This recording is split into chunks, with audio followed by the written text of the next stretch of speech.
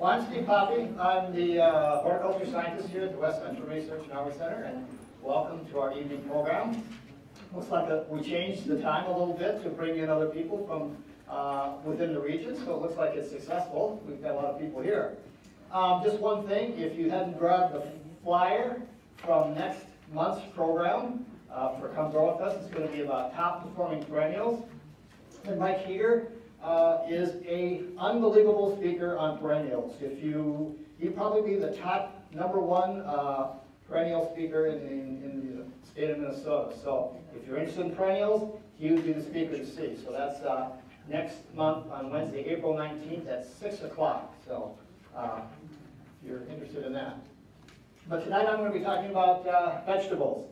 And some of the subject areas that I'm going to talk about or touch base on is it's very important to have a healthy, vigorous root system in any type of plant, okay? And we're going to talk about that quite a bit and how you can, prepare your garden for a healthy, vigorous root system in your vegetables. Maximize your space with succession planting. That'll be one subject area I'm going to touch base on. Growing fall crops. Another area that's a completely different way of growing some of these vegetables in the fall and having success with it. And then we'll talk about tomatoes, onions, carrots, peas, and melons. We'll touch base on those specific vegetable crops. And if you have a question anytime during my talk, just raise your hand and speak up. Or if you have a vegetable tip that you've had experience with that you can share with the group that might help us be better vegetable growers, please share. So.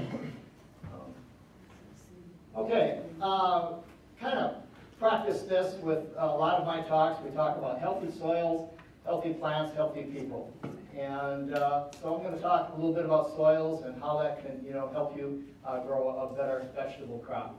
But the main emphasis here is if you follow some good cultural practices that support the development of a vigorous root system, result in efficient use of available nutrients. And I'm going to harp on that quite a bit during my talk. I'm going to mention it about 2 or 3 times. But if you can remember that or highlight that, that's very important. And some of those things we're going to talk about are soil testing. I'm going to share with you how you can take a soil test, how you can send it in and whatnot. Crop rotation is important for disease prevention and insects and whatever else. Many of you probably know that. Just don't grow your tomatoes and potatoes and peppers and eggplants in the same area for more than 3 years at a time. You need to rotate them. And that's not always easy in a small vegetable area, but we'll talk about that. Growing cover crops, there's a lot more work, and we're doing some research recently on how to grow these cover crops. A lot of the now ag producers are starting to grow these cover crops. They're planting them in the fall, they're letting them overwinter, and then they're incorporating their corn and beans into some of these crops.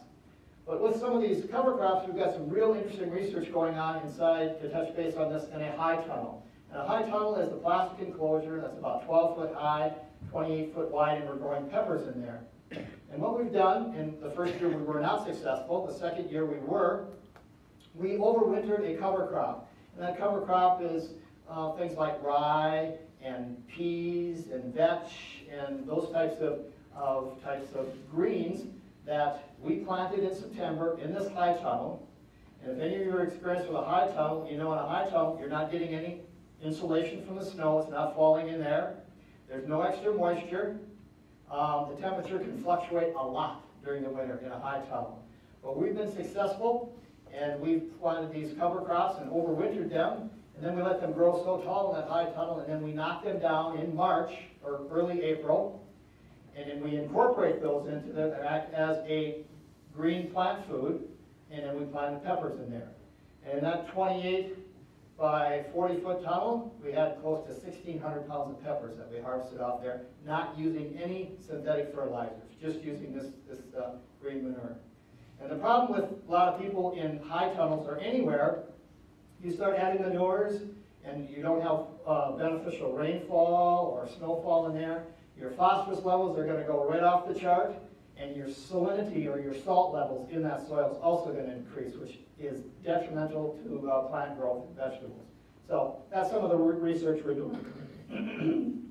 Composting, manure, I'll talk about that, and then applying some supplemental fertilizer. Well, what are the gardening problems that are caused by poor soil quality? Some of the symptoms that maybe some of you are experiencing with poor soil quality are some of what I've mentioned here in these bullets. And maybe your soil is dried and cracked, and in the summer, that's a sign that there's some poor soil quality. We're very fortunate in this area. We have great mineral soils in our area, and we don't have a lot of these issues, but some people do and some people don't. But we're very fortunate in having very rich soils in our area. If you're digging holes in the soil, it's difficult, whether it's wet or dry, to just open up and spade some soil. Plants will even wither in hot weather, even if added extra water. That's a sign you might have some poor quality soil.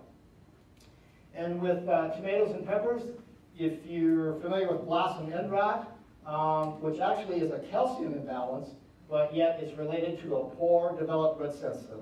And we'll talk a little bit more about that in the tomatoes and how to get a better root system. And also, if you have poor soil or soil quality, the water tends to pool on the soil surface and it drains slowly, okay? Or else it runs off, when you get a hard rainfall, it doesn't soak in. Well, garden soil. Talk about how we can create better garden soil by the use of organic matter. And that's a pretty broad term. It means a lot of things, but we'll try to work our way through that and explain that better. But organic matter keeps your soil loose and healthy. A lot of times when we apply some organic matter, or at home or whatever else, you apply some of these manures and whatnot, when you come to put in your crop the next year, it's just like actually slicing through butter. That soil is so mellow and so rich, and that you've added some organic matter. Well, garden soil, you want to improve the ability of the soil to accept and store water. We talked about that. You want the water to go down where it's supposed to if you've got good organic matter. More water goes into the soil, that's important, and less water runs off on the surface, and then all these environmental concerns about, wherever you might be, on your lawn or in your garden. We don't want it moving into nearby rivers and lakes. And you can amend your soil. It may reduce the amount of water a garden requires. You just might not have to use as much water. And we'll talk a little later here in my slide presentation about drip irrigation. We'll go into a little bit of detail about that and how you might water your garden more efficiently with a drip system. Well, what are some common organic amendments that you can...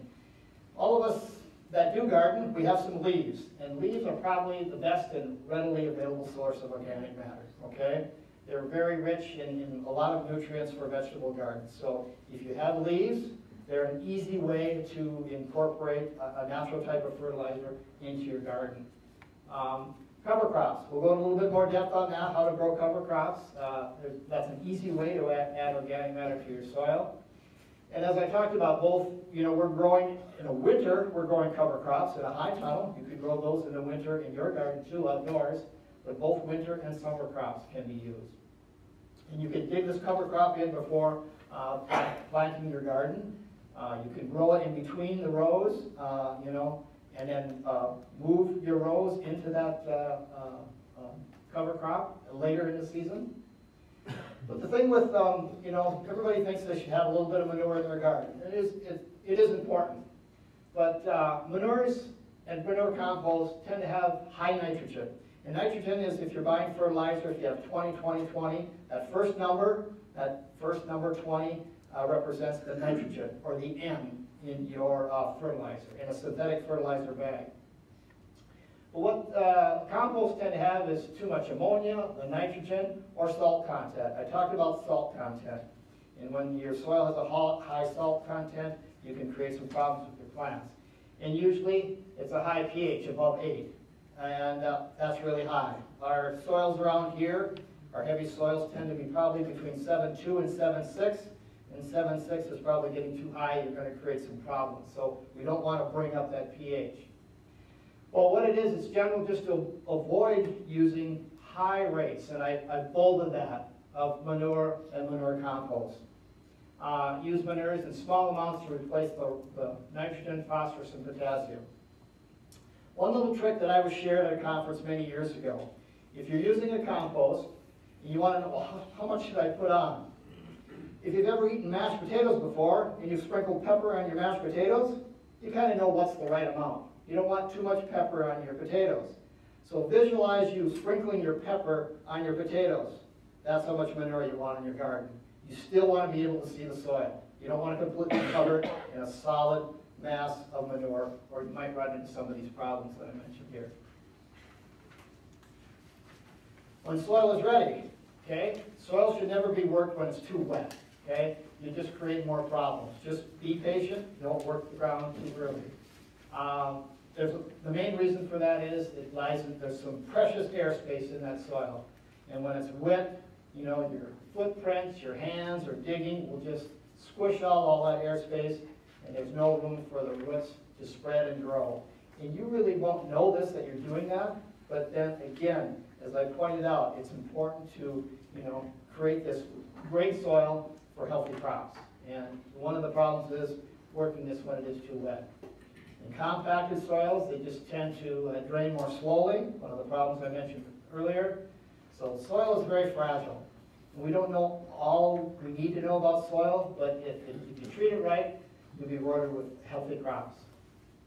And again, pointing this out again, cultural practices that support the development of a healthy, vigorous root system result in efficient use of the available nutrients.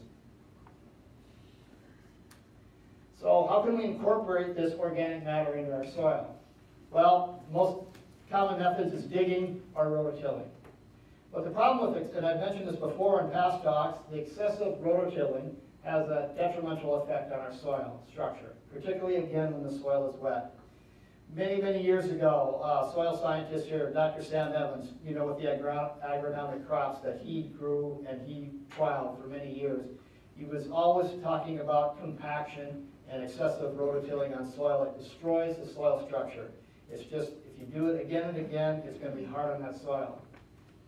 So what you want to do is disturb that soil as little as possible, and there's this beneficial fungus in there, and also this natural soil structure to keep that intact. And you'll destroy that if you keep rototilling time and time again. Again, some of the effects of rototilling can compact the soil just below the tillage depth, and again, reduce that volume of pore spaces in the soil. And actually, it can kill some of those beneficial earthworms too with that compaction. Well, we all know digging our garden is very hard work, as I've put in bold right there, but it will enable you to incorporate all this organic matter deeply, or as deep as you want, when you dig this material in. Yes? What's overtilling? Overtilling? Doing it once a year in the spring? I would say, you know, from my perspective, if you do it once a year, that would be okay, but a lot of people will run those tillers up and down in between their rows to weed every time. Yeah. Mm-hmm. Mm-mm. Yeah, you want to avoid that. Again, this is science that's been talked about for years and years, this compaction issue. And with all of us in our small and large gardens, most of us do have a rototiller, but just don't use it excessively. And once you get, I'm talking about incorporating this organic matter into these soils, I talked about the soil feels like butter. It'll be easier for you, even when you get older, to still, you know, fork or spade this soil under. Talk about soil tests, okay? Really important. And the most important thing is you're never good to add amendments without knowing what the soil lacks, okay? Just if you've heard or read or whatever, you know, okay, I think I should add this or that or whatever. You need a soil test to tell you if that should be incorporated into your soil. And the University of Minnesota has a soil testing lab. I'll share with you a website that you can go to have your soil tested. But the quality of your soil, or the quality of your test results, depends largely on the quality of your sample too. And what I recommend is, depending on the size of your garden or whatever, you probably would take about 15 or 16 soil corings and put them into an ice cream pail, a clean ice cream pail, and that would be about what you would need for a sample. If your garden is large and you have different areas that have difference in fertility or whatever, you might want to take 2 different soil samples from other parts of your garden. Just an illustration, this is made for soil samples, but you can certainly use a trowel like this. What you want to do when you take your soil sample is just scrape away or discard any surface or mat of grass or litter when you're taking these samples. Again, place the soil in a clean bucket. Make sure it doesn't have any other contaminants in it that'll disrupt your soil sample when you send it in the lab. And repeat the sampling in several random locations, just probably doing an X or a W, walking across your garden or whatever else and taking it in several different areas. And then mix that all well. And if you check out this website right here, it gives you complete information that's on your handout there. And for about $17, you can have a complete soils test, and then when you do send that in, make sure you ask for interpretations. So they send you back what the recommended fertility or whatever you might need. Yes? How often should you do that? Well, I would say about once every 3 years should be adequate, something like that, to take a soils test. You don't have to do it every year. Okay. You send a whole ice cream bucket full? Or No, no. no. Normally, they will, if you, there are sample bags that, I'm not sure if the soils lab will send that. There are instructions on you what you need to know, but it's just about a pint sample of soil. But you want to take about that much and stir it around so it's all mixed up, and just a small sample. Crop rotations. Mentioned that a little bit before. Crop rotation is just deciding which crop to plant where from one year to the next. Rotation will help manage your soil fertility, help avoid or reduce problems with soil-borne insects and diseases. And I talked about that before. All of us grow tomatoes, but the tomatoes, the peppers, the potatoes, and the eggplant are all in the same family, the Solanaceae family. And if you plant those year after year in the same spot, you tend to get some problems with diseases or insects, so avoid that. You should try, if you can, depending on the size of your garden, rotate those about every 3 years. But each crop has different nutrient requirements that affect your soil balance differently. So, for example, up here, if you grow sweet corn in the same spot year after year, that area will run low on nitrogen and phosphorus. They are heavy feeders of nitrogen and phosphorus. And the solution is to, of course, simple. Just change the location of your sweet corn every year. And you'll be able to renew that plot so you can grow some of the other crops in that area.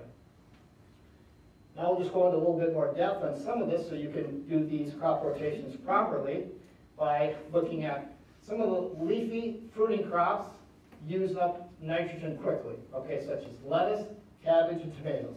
They like nitrogen, okay? And the root feeders, root vegetables, the carrots, the potatoes, or whatever are light feeders. And then these crops, the peas, the beans, and other legumes, what they do is add nitrogen to the soil that need lots of phosphorus, okay? So if you can kind of look at that first column there, over to my left, and think about that as we look at this second column. So if you want to maintain a balance of soil nutrients by not planting the same category of crop, which is leafy, fruiting, root, and legumes, successfully in the same place. And it's best to follow nitrogen-fixing legumes, which are these right here, such as peas or beans, with nitrogen-loving leaf or fruiting crops, such as lettuce or tomatoes. And I'll go into a little bit more depth how that whole process works of adding nitrogen to the soil with those types of crops. But just kind of look at this a couple times. You might have to read it a couple times and figure it out, but it makes a whole lot of sense how you're adding beneficial soil nutrients to the soil to grow one crop or the other. And then follow the heavy feeding crops with light feeding root crops. Just makes a whole lot of sense if you follow that balance. Growing cover crops. Cover crops are sown thickly at any time of year to form a living mulch. What they'll do is they'll keep your weeds in check. And what you want to do after you've grown it, before it self-seeds itself and becomes weeds themselves, you mow it down, and then turn this into the soil to provide organic matter and nutrients. And this can include some of these crops, is vetch, clover, beans, the whole line of plants right there that can be grown as a very healthy cover crop. You can either plant them in the early season, turn it under, and plant your warm season vegetables. So as soon as you can work the ground in, say, late April, early May, you could grow that cover crop probably for about 30 days, because such plants as tomatoes and peppers and whatever, you don't probably want to plant out until all the danger of frost is passed in the late May or 1st of June. Then you could plant those types of crops into that cover crop that you've worked into the ground. Or after your early maturing vegetables, you know, your radishes, your cole crops and whatnot, after they're harvested, then you can plant a cover crop. And then just turn that dead mid-plant material into the ground after killing frost in the late fall. Or another method to that is you can plant some of these things in between your rows too. And as I talked about avoiding running the tiller up and down through your rows, you can have some of these crops. Just again, make sure you mow them off before they self-seed themselves. And then growing in between your rows during that growing season, then you can switch your whatever row crop and plant it back into that cover crop the next year or else yet that fall.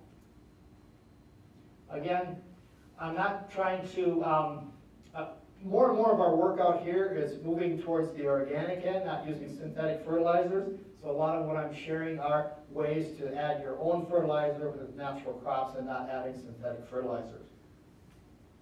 Is, like grass clippings as good as, say, leaves or anything? The question is, are grass clippings as good as leaves or whatever? No, they are extremely poor, okay? Grass clippings have this high carbon to nitrogen ratio, and it needs to eat up nitrogen in order to break down. So if you add grass clippings or wood chips to your soil, that's a no-no, okay? Because it's just gonna rob all that nitrogen out of your soil. So grass clippings are great for a mulch, but don't work them into the soil. Nitrogen fixed. Remove the black grass clippings? Pardon? If you use them for mulch, you remove it rather than? Yeah, I wouldn't work them in. They're still going to rob that upper soil surface of some of that nitrogen that you're there, but it's not as bad as incorporating it. Okay. Okay, I talked a little bit about these nitrogen-fixing crops. Very unique process here. Probably many of you have heard about it. But many plants in the legume family, I've talked about it before, the peas, the beans, the vetch, and the clovers, they grow in cooperation with soil-dwelling bacteria. And what that does is that bacteria lives in the nodules that are on the roots of these legumes. Okay, and then they fix nitrogen. The term fix, they take nitrogen, atmospheric nitrogen, from the air and convert it to a form that plants can use. Unique process. Soybeans do it. And when the legume dies and its roots begin to decompose, the nitrogen in the nodules become available to other plants when plants are tilled under. So you can grow these types of crops, and as we back up those other slides before, some of those crops that need lots of nitrogen, such as sweet corn and whatever else, you can grow those types of plants in those types of plants that are in the legume family. So, I have a question. So Sure. then if you grow soybeans in your garden, do you want to just let them rot, the whole plant, or just break the top off? It has to be the question was growing soybeans in your garden. You need to work it into the soil for that process to take place. Okay. Mhm. The whole plant? The whole plant, right, yeah. Oh, Yep. okay. And then you've got the, To eat? pardon? We grow edible ones. Edible soybeans, So okay. then I thought about, leaving the plants and let them just freeze. Yep, and that'd be fine too, let them freeze Okay. and work them in the ground, right? Okay. And you'll have that beneficial nitrogen there. Yeah, that's Mhm. good. Yeah, we are, with this high tunnel project, I mean, we were, with these types of crops, growing in a high tunnel, which is a whole different environment, we were able to add 100, there were 3 different treatments. It was anywhere from 125 to 137 pounds of actual nitrogen per acre, just growing those in there. And peppers require about 100 pounds of actual nitrogen per acre. We exceeded that just growing those and growing our peppers in there, so, yeah, without adding any synthetic fertilizer. Yes? How about regular green beans, if they get like a leaf blight on them or something before you harvest them? Yeah. Yeah, the question is, if you do have some leaf disease on there, that's probably not very beneficial. Most times, that leaf disease is not gonna pose a problem, but I'd be a little hesitant on that if it had leaf disease and incorporate it back into your soil. Most times, and we've talked about strawberries with leaf spot or, and leaf scorch. You can work those into the ground and they're not a problem, but I'm not gonna say yes or no, yeah. So do you let them, like you're saying at the end of the beans, and you're then pick them, leave them dry out, or do you want to till them, work them You can just let them dry out either way. Incorporate them green as a green manure crop, or just let them dry out either way. Okay, let's talk about an efficient way to water your vegetable plants is with a drip irrigation system. There are kits that you can purchase. Are any of you using drip irrigation in your vegetable crops? There's a couple, that's good, okay. Well, this is just a slight drawing of what it might look like or how it might work with a valve. You've got a black flow preventer that prevents any, if you do fertilize or fertigate, so the fertilizer doesn't go back into your water table. You've got a pressure regulator that's set. This type of water system uses, probably less than about 10 or 20 PSI to operate. It doesn't need a full flow of water. And that pressure regulator is normally set to just have the perfect flow to operate this drip system here. You need a filter. You need to filter out, if there are any minerals or whatever in your water so it doesn't plug up this emitter right here. And there's an adapter here, and then you've got a tube, or some of them are flat tape too. We use both, but a very efficient system. And some of the advantages of that are it might require half the amount of water that you might need for sprinkler irrigation. When you're using just a basic Rainbird or a wave type sprinkler, you probably know that a lot of that does evaporate and you lose a lot of that. Here with the drip line irrigation, you're putting down the water where the roots are, where it's being most efficient. Disease pressures may be less because you're not wetting the plant foliage, okay? If you, just to change gears here, if you do use any type of sprinkler system on any type of crop, vegetables or fruits or whatever, you want to make sure you don't water after 4 o'clock, okay? You want the foliage to dry down, and so chance the foliage has enough time yet in the late afternoon and the early evening to dry down to have less problem with any leaf disease. You can also, with this system, you can automate it. If you can tell it what to do, to come on at 10 o'clock in the morning or whatever else, and you can have a timer on it, which makes very efficient use of the water. Again, the applications are made directly to the root zone. No application of water is in between the rows, so you can have excellent weed control. You're not watering the weeds in between the rows, you're just watering the plant or the plant roots.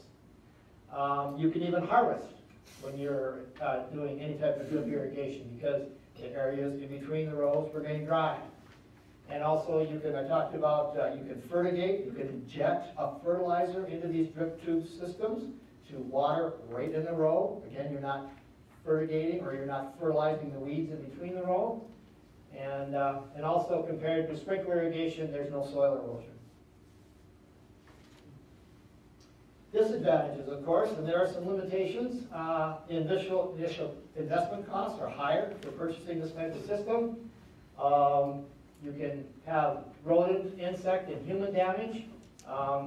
As right here with this right here, you can certainly nick that with a hoe or a trowel or whatever else when you're trying to weed in the rows. But, and again, mice like plastic. We had a system in a day-neutral strawberry plot that Verdi well recalls that it was a dry year and that drip tube had water in it. Well, a skunk found it and he just tore it up and we had to make numerous patches to repair that because he had torn into that. You need good water filtration or else you're going to plug up those small emitter holes, so you got to have a good filter. And compared to sprinkler irrigation, water distribution in the soil is restricted.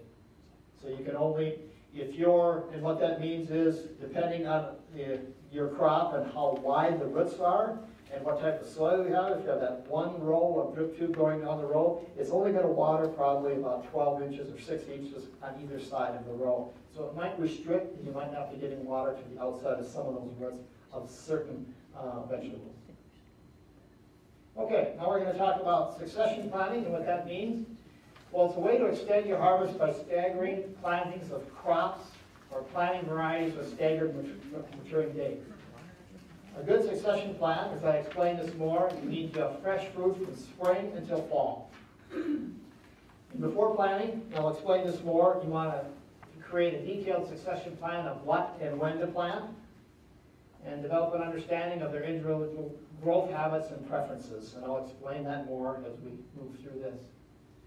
But here's an illustration of somebody that has these boxes on their patio of their growing these leafy greens, where these were started earlier, and these were probably started a couple weeks later, and these are the newest seeding. So what you want to do is you want to sow small amounts of seed at regular intervals. And for instance, sowing these small rows of leafy greens on probably a weekly or every 2-week basis, it ensures you have a consistent supply of salads rather than a big surplus all at one time. And that's normally the problem. You plant a full 20, 40-foot row of lettuce and it's all there at one time. What do you do with it? So if you use succession planting, you're just planting just the right amount so you have fresh greens, as long as you want. You can also planting at the same time with different varieties that mature at different times, such as corn. If you look at corn, and again, you need to find a lot of these instructions are on the seed packet. They will tell you what to do, with how long they're going to take before they're mature and whatnot. But, some early, some middle, and some late ripening corn. You can get 65 or 70-day corn, you can get about 80, and you can get 90-day sweet corn. So just a way you can plant them all at the same time with this corn, but then you just don't have to harvest everything at the same time. Catalog descriptions and seed packet instructions, again, I mentioned those a little bit, are very important to find out the statistics on each one of these vegetables that you might grow with this system.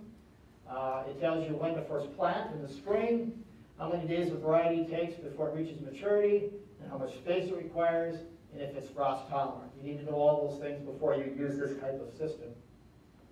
And this just showing some broccoli, some ones that were planted later, probably will be in the harvest soon, and then planting another variety a little later. Avoid diseases and pests depending on what family a vegetable belongs to. Again, with any type of system, not just succession planting, but avoid planting one member, say tomatoes, in the same spot where cousins, and I mentioned this before, peppers, eggplants, potatoes grew for the previous 3 years. And avoid planting in the same spot the brassica vegetables, such as the kales, the cauliflower, Brussels sprouts, turnips, cabbage, and whatnot. So try and avoid, if you're using these types of structures to grow, such as these boxes, you want to avoid some of these so you don't get any problems with diseases or insects later on. Okay, now we'll jump ahead to fall crops. This is a very good time to plant some of these, the spinach, the broccoli, the carrots, the cabbage, leaf lettuce, and radishes. And these are not commonly grown in the greenhouses in our area. Colorful Season sells, they do start them and whatnot. He says maybe they sell about 100 plants. Because it's just unusual for people. They're either exhausted about midsummer of doing all this work in their vegetable garden, they're sick and tired of weeding and whatnot. But it's a very great time to grow some of these crops, such as what I just mentioned there for a fall crop. So what you need to first do is remove all the leftover debris that's from your spring planting. Clean it up. And before sowing these second crops, you need to turn the soil under, mix in some supplemental fertilizer that the earlier plants used up.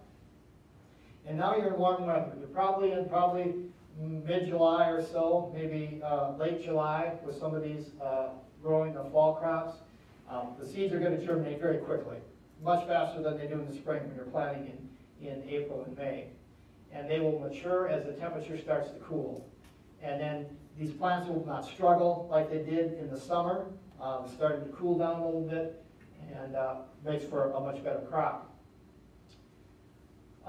You're likely to see insect damage growing these as fall crops. The insects are not as prevalent during the fall season. There's less heat, there's less humidity, and there's fewer fungal diseases that will affect your plants. So a real plus in growing these as a fall crop. And a lot of these cool season vegetables, you don't need transplants. You don't need to buy them from a greenhouse. You can just most of them will direct seed themselves. And from my research that I looked at, most of these cool season vegetables actually taste better after a touch of frost. And it's said that exposure to light frost concentrates the sugars in fall vegetables. So they have a little better flavor, a little bit sweeter flavor. Well, if you want to grow vegetables for that midsummer planting, again, look at the packet. You need to know and you need to know your average first frost date, which probably around here is close to October 1st, end of September. So broccoli, 50 to 70 degrees, 50 to 70 days to maturity, and they will survive a light frost. Brussels sprouts, takes a little longer. They need about 90 to 100 days back from, say, October 1, but they will survive down to 20 degrees if you enjoy Brussels sprouts. That's way into October. Carrots, 70 to 80 days, so see 2 to 3 months before killing frost. I've done that personally myself. We grow all our carrots now at our house. I don't see them till probably early July or so, and they're all just the right perfect size when we harvest them. Actually, carrots, if you start them in the early season and it gets into September and they get very large, they've almost lost all their nutrition when they get to a point where they're very large. When they're at a certain size, a smaller size, they're more highly nutritious, the carrots are, than they are when they're bigger and they get old. And we found we're still eating carrots to this day from that fall crop of carrots. We still have them in our refrigerator and we're still eating them, so they're just great. And carrots are known to taste better when they grow through a few frosts too. Cabbage, if you're interested in those, again, cabbage, broccoli, Brussels sprouts, carrots are all direct seeded. You don't need to buy the plants. Cabbage can take down to 20 degrees. Peas can survive in the high 20s. Radishes, 30 to 60 days, dig until the soil freezes. I wish I could show you a picture of my wife and I. We grow champion radish, and we grow them all season long.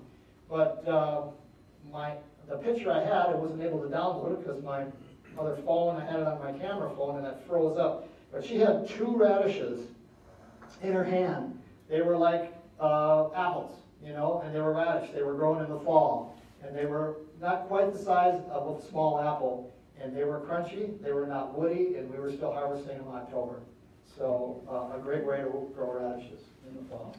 Spinach is another great crop. Very short season, 30 to 45 days. I know with spinach, when we grow in the spring, it always just grows so darn fast you can't keep up with it.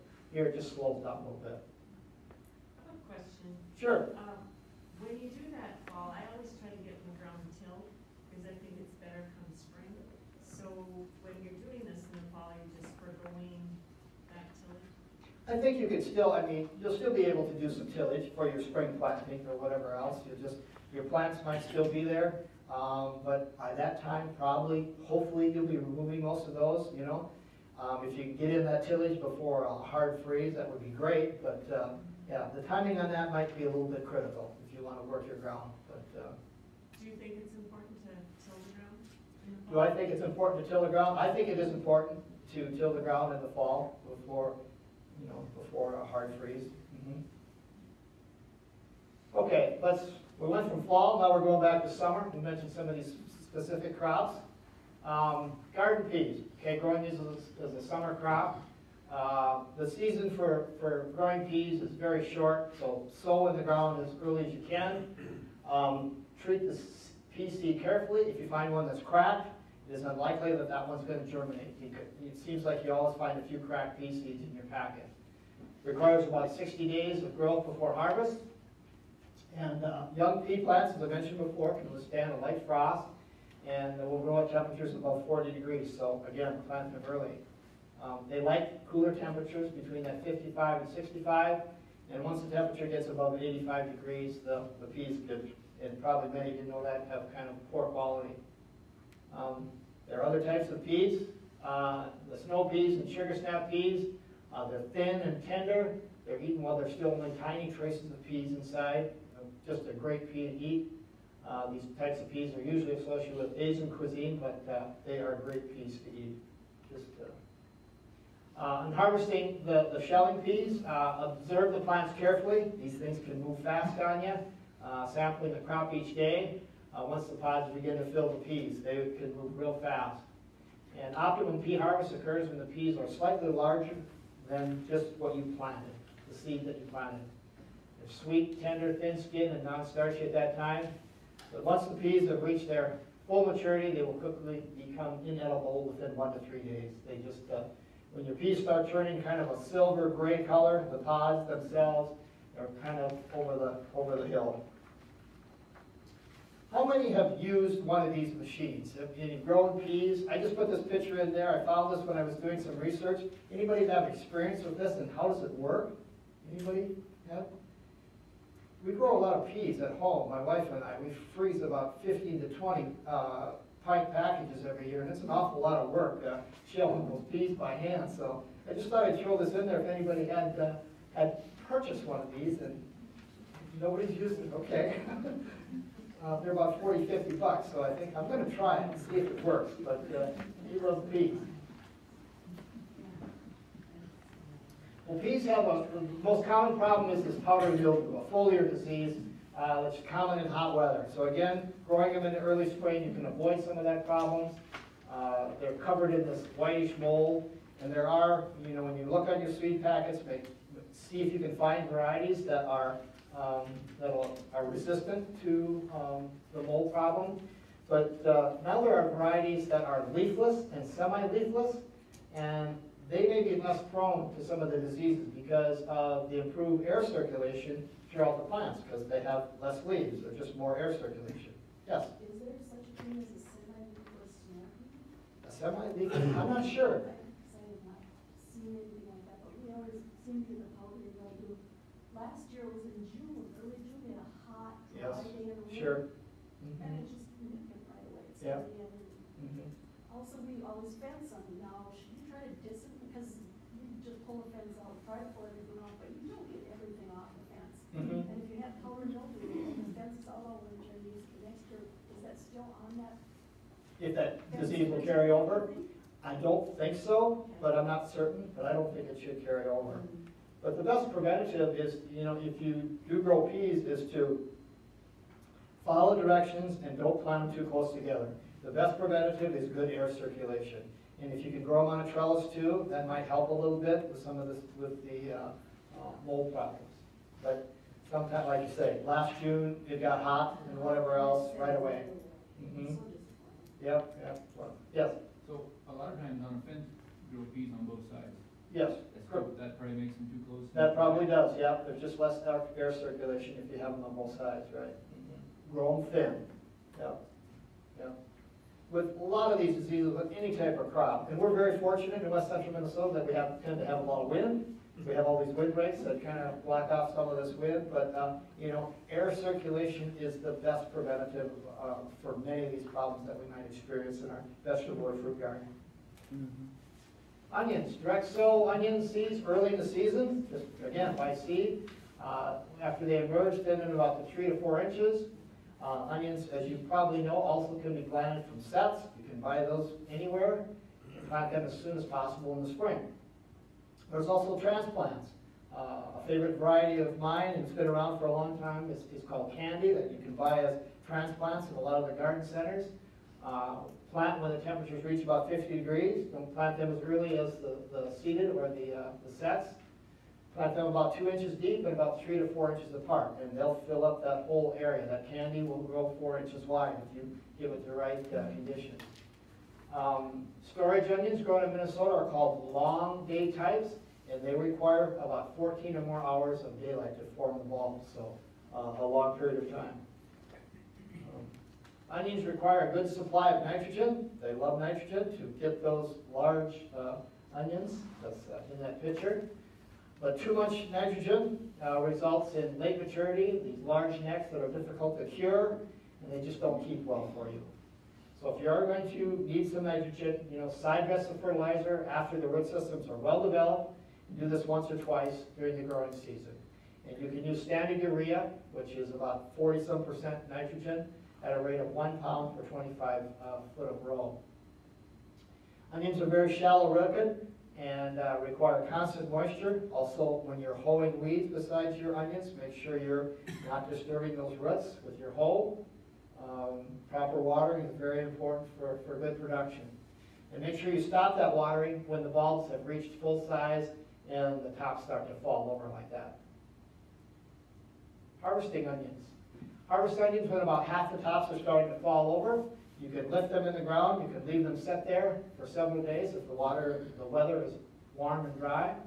Or else you can bring them indoors to cure and keep them warm, very warm, 75 to 90 degrees. You keep them in your garage, where it might get warm on a sunny day, but they need to be in a well-ventilated area for 2 to 4 weeks until those bulb scales start to dry and those necks are tight.